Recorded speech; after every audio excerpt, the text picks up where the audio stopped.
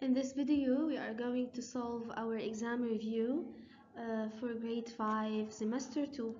Okay?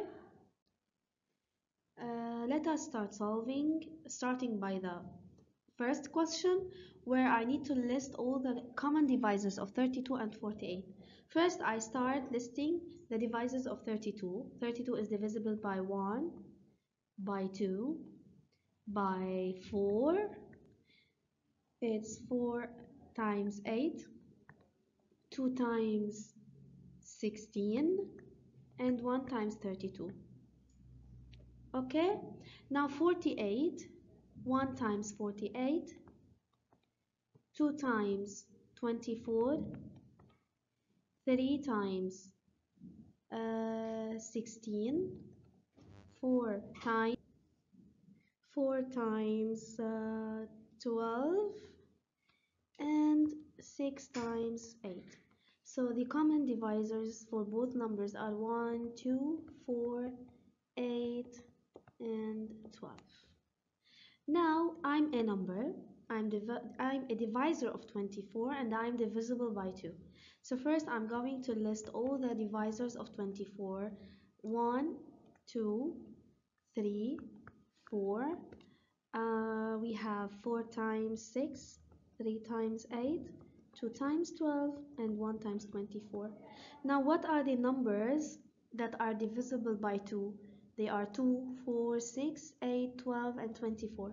So any of these, so it's 2 or 4, 6, 8, 12, and 24.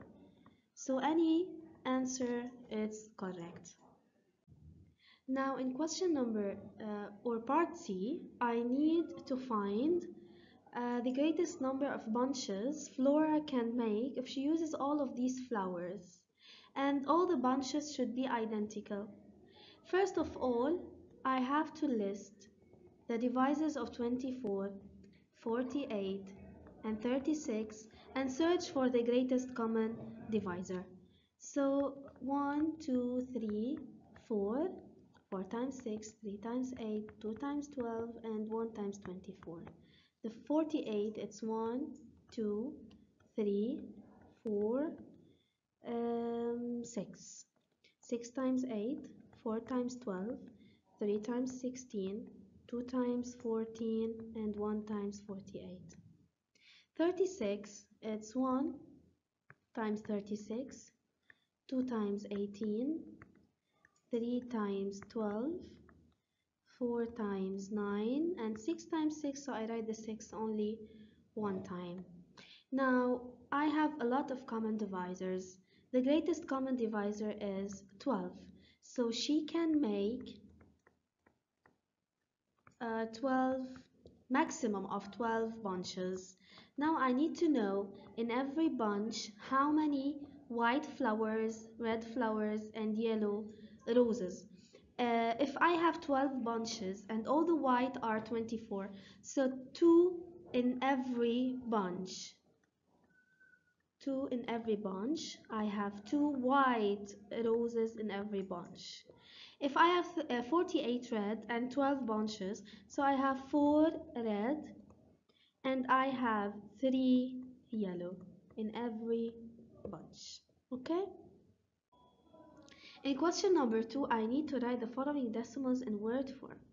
So let us start by the first one, and as we explained before, you say the whole part as it is, like 34. Instead of the point you put and 5. 5 in what place? In the tenths. Now 120, and instead of the point I have also 5, but the 5 now it's in the hundredths. Don't forget the THS. Now I have only 5. Where is the 5? In the thousands. Don't forget the THS. Now I already have them in word form. I need to write them in standard form. Don't forget to circle the end, underline the digit place. I have 37 in the whole part. Instead of the end, I'm going to put point. I have 2 only in the tenths, so it's like this. And thousands. 42 Instead of the end point, I have 34 in the thousands. Thousands means I have 3 digits, but I only have 34. So I write them like this, and the empty places are filled with 0. I have only 7,000, so 7 is in the thousands place, so it's 0.007. Now I need to change the decimal numbers into decimal fractions.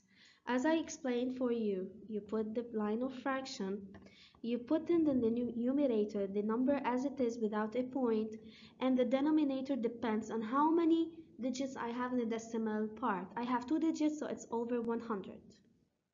The second one, it's 736.5, so I put the number as it is without a point over 10 because I only have 1 digit in the decimal part. Now I have 5 over 1000 because it's in the thousands place. 3406, it's over 100. 123 over 1000, and this over 100. Okay, now I'm going to do I have already decimal fraction, I need to write it as a decimal number. So I have 7 in the 10th, so it's 0.7. I have 45 over 10, so I have only 1 digit in the decimal part, which is 5, so it's 4.5.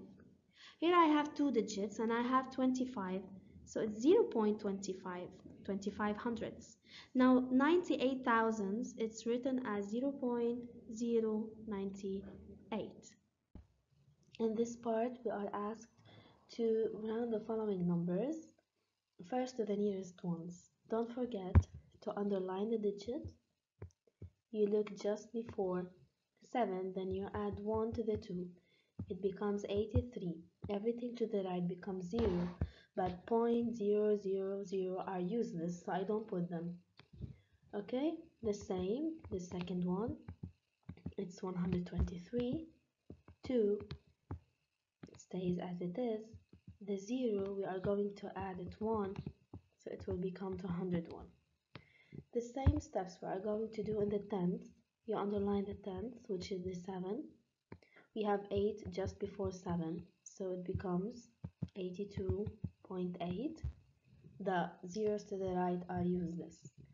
The same thing I'm going to do in the second one, so it becomes 123.4, 2.2, and 200.6. Now the hundredths, I underline the hundredths, I look just before, it's 82.79, also the zero is useless. The same thing I'm going to do in the second one, it's 37, 2.19, and 200.56.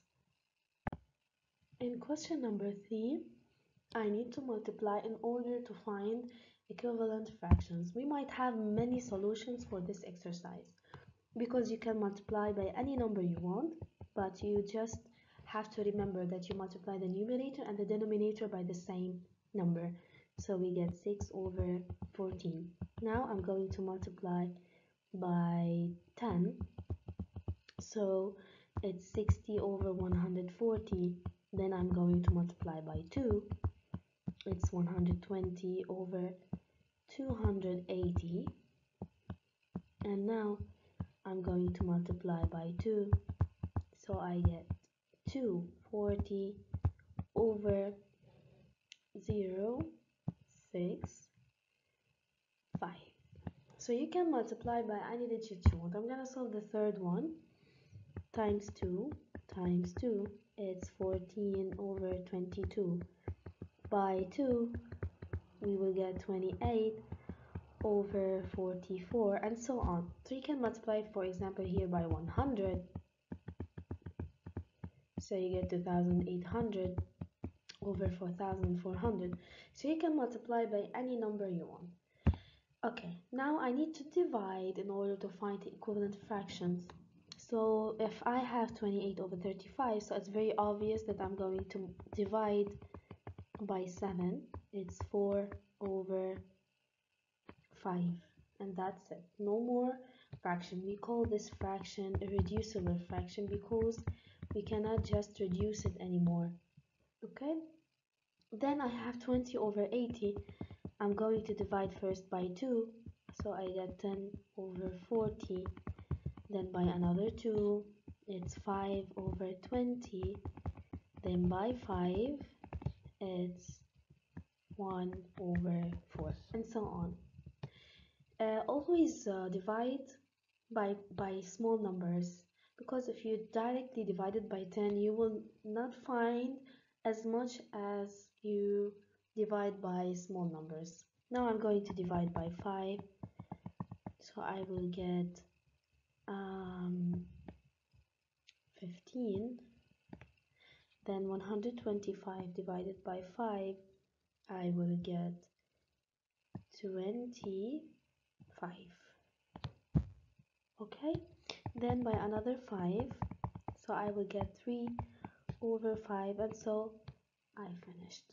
Okay, now I have two fractions. Those fractions, they don't have the same denominator, so I'm going to multiply them in order to obtain a common denominator for both of them. So don't forget, you multiply the first fraction by the second denominator,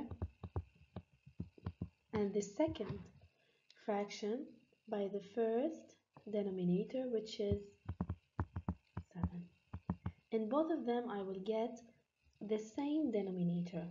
Okay, first of all, both of them will be over 91, and now 6 times 13 is 78, and 5 times 7 is 35 over 91. Okay, ignore this. So the first fraction will be 78 over 91, and the second fraction is 35 over 91. Now I'm going to multiply, as we said, the first fraction by the second denominator and the second fraction by the first denominator. I'm going to obtain the same denominator in both of them, which is 36. Now 2 times 12 is 24, and 7 times 3 is 21. The third one also, I'm going to multiply here by 2 and here by the first denominator, which is 4. So I will get 2 over 8 and 4 over 8. The last one, I will multiply here by 3 and here by 8. So I will get 9 over 24 and 16 over 24. Okay, so it's very obvious. You just multiply the first fraction by the second denominator in both numerators and the denominators, and then the second fraction by the first denominator. And here we go to the last question. The neighborhood association has 25 members, so I have a total of 25 members. 1/5 of them voted for Nolan for president. How many members voted for Nolan? So I know that 1/5 of the members, so of 25, then how do I solve it? Instead of, I'm gonna put times 25. Now you multiply the numerators, so you get 25 divided by 5 is 5. So 5 members voted for Nolan. Okay, now the second problem. Ali and Tala bought 120 flowers, so I have a total of 120. Ali took 2 over 5 of them, and Tala took 6 over 15 of them. How much each of them took, and how many are left? So first I need to find each one of them, how much did they took. First, Ali. Ali took 2 over 5 of 120, so I'm going to do it 2 times 120 over 5. So first I need to do 120 divided by 5 is 24. So 2 times 24 is 48. So Ali took 48 flowers. Now let us calculate Tala. Tala took 6 over 15 of 120. So is 120 divisible by 15? Yes. So I do 6 times 120 divided by 15. So 6 times 8 is also 48. flowers.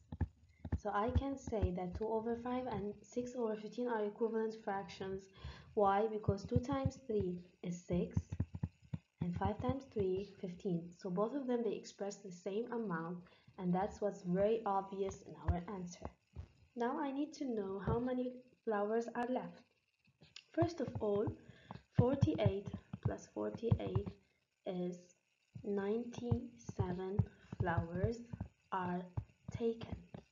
So the flowers that are left are 120 minus 97, which is 20, sorry, it's actually 96. Okay, sorry.